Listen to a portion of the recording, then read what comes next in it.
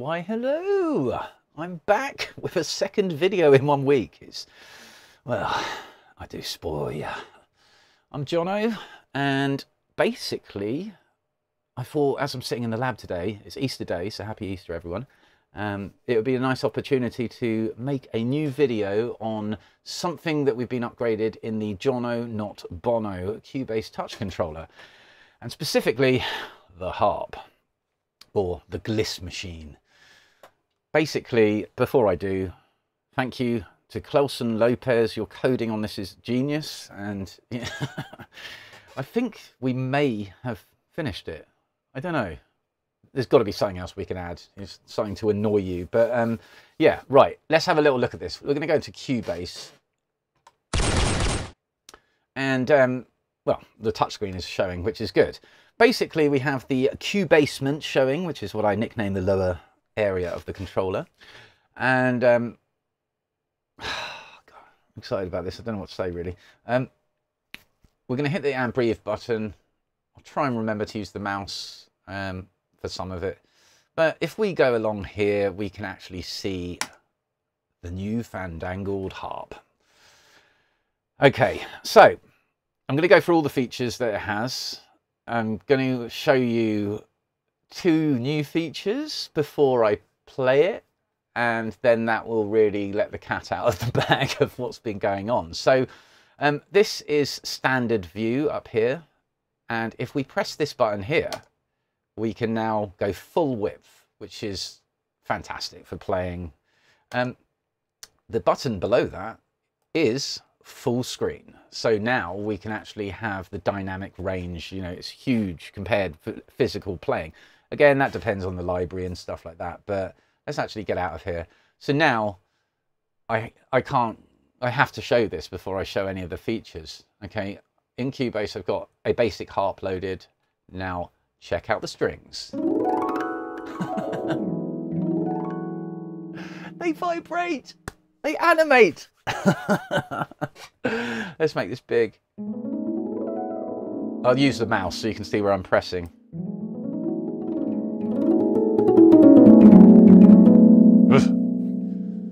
That library clips at that dynamic. Let's change the library.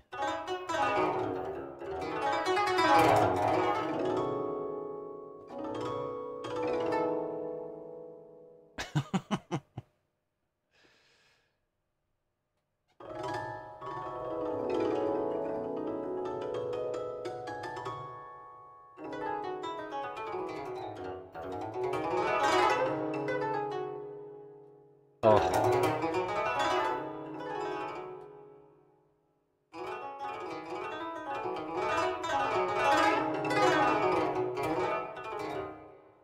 So, yeah, I mean, it's just a joy. Full screen Harp is a joy. And let's have a little play around, shall we? Like so. Okay, this is a Harp.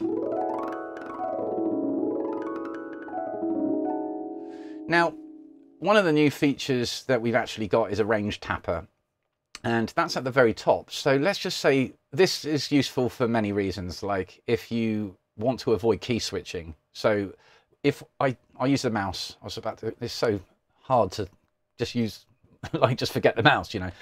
If I tap here, instantly the range down here goes to C0, and if I say let's go to C5, this would be where you know your libraries and check the ranges. And let's say that there's that range now is C0 to C5. So obviously down here we've actually got instant ranges C0 to G5 and C0 to G6. Could add more if there are others needed, but let's say that there's one note after there that we need. We can tap there, and then it actually increases the range. Yeah, I mean, like it makes sense to actually have it so accessible. Like in the keyboard, we're going to add this as well. So, right, when that loads there, the way that this works at the minute is that we have a menu system and stuff, but it's a bit clunky. So because the keyboards don't need to actually be that big, we can have another row of buttons at the top to essentially have the range tapper. But yeah, it's as easy as just setting the range visually. I thought that was a nice touch. But okay, so the functions that we've actually got in this, first of all, we can change the root note. Like, I want to say key, but it's not really, you know, it's actually the root that you choose, because it's only in a key when you then choose the scales, right? So we've got a key. Let's change this to A, and then let's change this to, I don't know, whatever, harmonic major.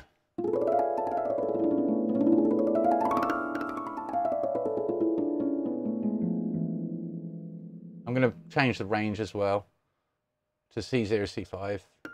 Yeah, see, that's even too much.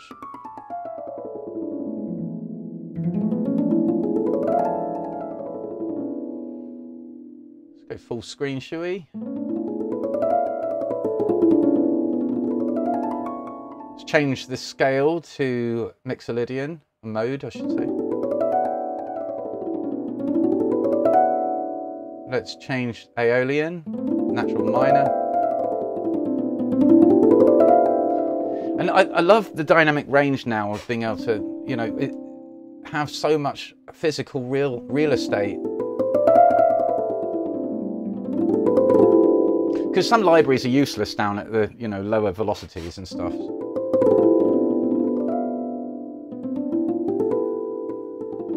Let's change that to Ragatodi. Let's change the key to E.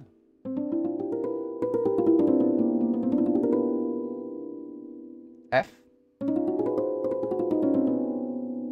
G. And let's change that to Oriental. Or pentatonic.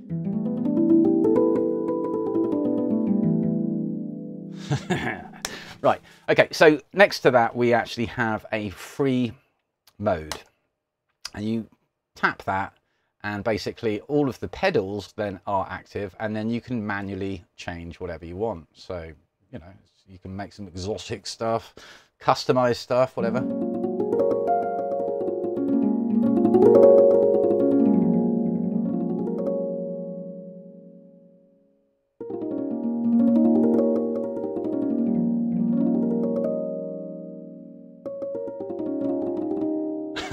I love they look like rubber bands when you vibrate them too much.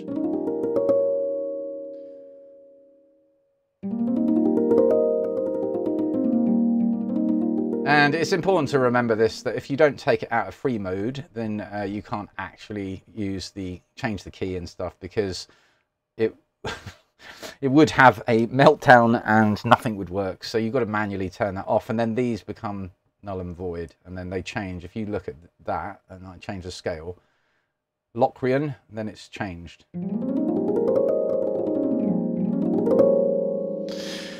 So yeah, you don't just have to use it on harp though. You know, violins.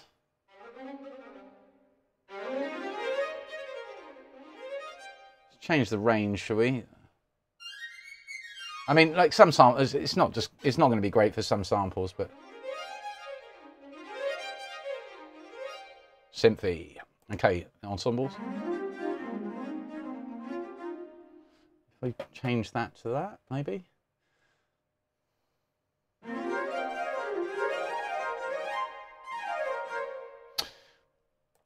Hits.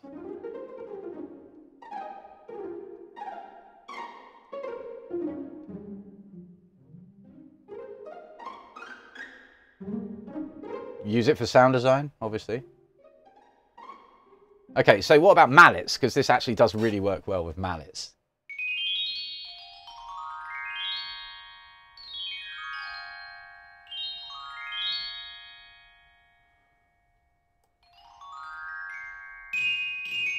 I don't want to go too loud, it'll flip.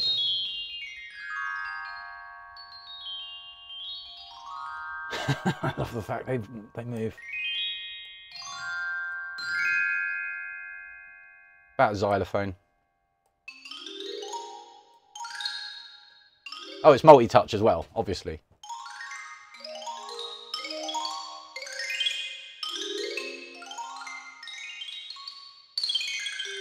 This is so responsive compared to what it was. Like you could, if you put a delay on that and massive reverb.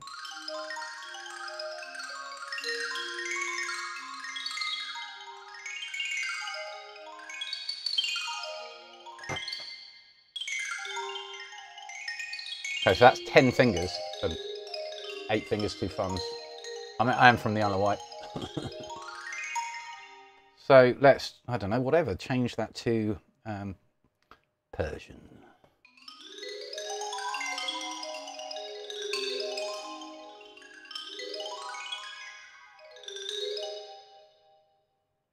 I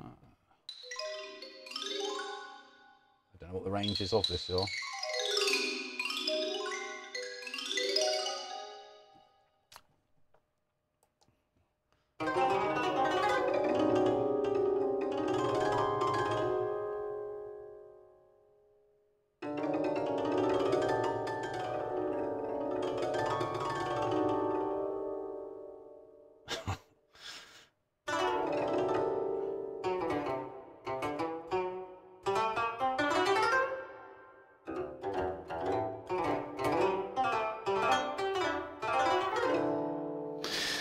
Yeah, I think you get the idea.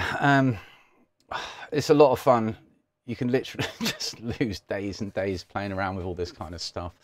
But, you know, a bit of context, I think, goes a long way. So, you know, here's Cubase, and basically, here's a song that I was writing a while ago that I've just sort of just about to actually resurrect and rewrite. Okay, so using this to gliss piano is useful. So.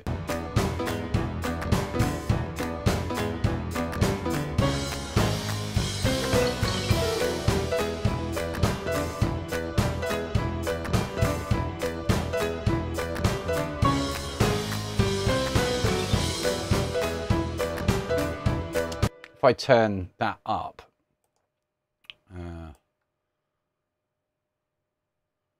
and I guess if I mute that, because that's got to go anyway. So, right, okay. So the first thing I haven't even done is choose the actual key that it's in.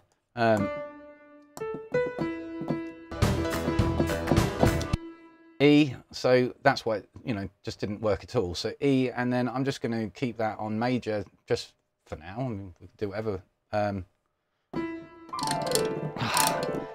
Just, you know.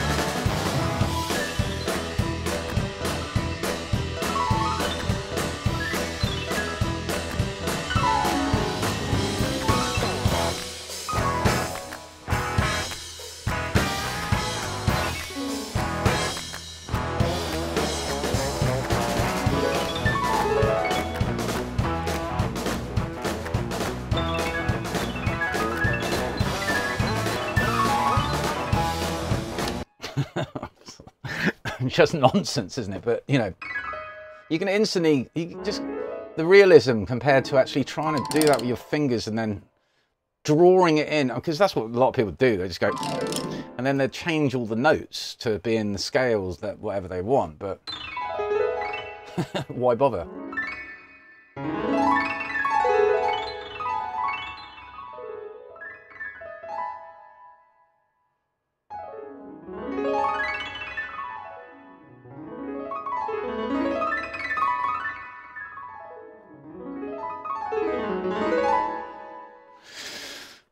Right, I think that that is long enough for a video on the harp, and hopefully you've enjoyed that. If you want to see any more videos and stuff, then I'll be making some more soon, and yeah, hit like and subscribe, or don't bother. Right, till next time.